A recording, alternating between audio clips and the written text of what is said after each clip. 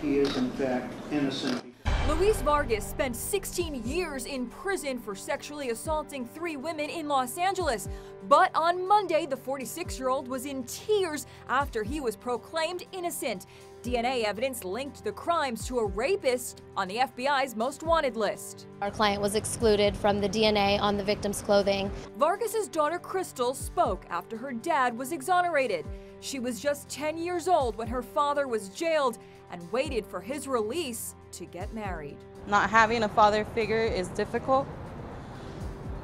You don't have that sense of protection, that sense of security. And growing up, I would cry myself to sleep.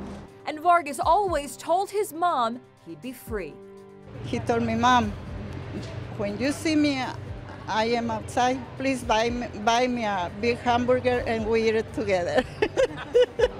Even though Vargas has been released from state custody, he will still have to go before an immigration judge before he is freed. Be sure to watch Inside Edition.